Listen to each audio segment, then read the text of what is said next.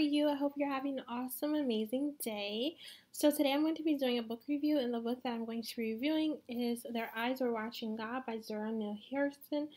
Y'all, I don't know what is wrong with me. I don't know why it took me like 15 million years to read this book. It is so good.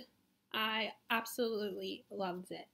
So, actually, I have the book, but I decided to read the audiobook because I had like Audible credit and all this kind of stuff.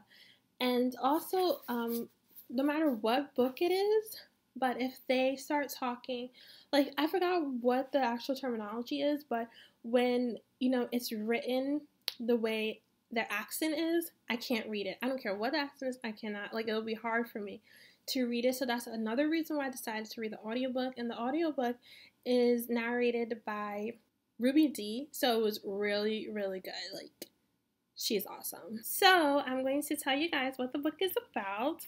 So this book follows Janie from when she is a young girl to she's in her late 40s, I think. Basically, she lives with her grandmother, and her grandmother, wants to make sure she's okay when the grandmother's no longer around. So she like marries her off to this guy. And that's not what Janie wants. Janie wants to be in love. She wants to be like the perfect relationship, or, just a love relationship, not because she has to marry you. Like, who the heck wants to be in that? Nobody, right? So that's kind of like where it starts off. And then it just goes throughout her life, the different things that she's going through, the different relationships that she's in. And it talks about, just African Americans in general during this time period, living in Florida.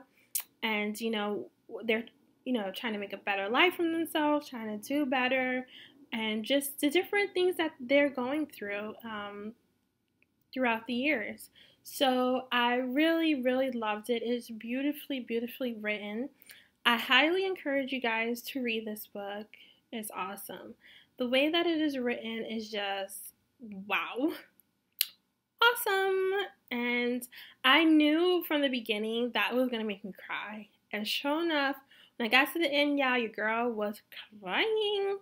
I don't really want to say too much because I feel like since I like this so much and I really want to talk about it, I'm going to spoil it. So I don't want to spoil it for you guys. Just read it. And you can listen to the audiobook if you want. And it's not like a long book. It's going to take you 2 seconds to read this. Like, come on. It is really, really, really good. Really good. So if you guys have read this book, let me know what you thought about it. And I will see you in the next video. Bye-bye.